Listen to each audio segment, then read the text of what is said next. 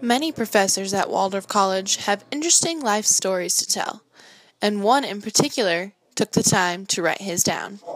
I had not forgotten what it felt like to be a 7-year-old at boarding school in Addis, small and inadequate next to the biblical. Creative writing professor Tim Bascom is in his second year here at Waldorf College and just had his 4th book published.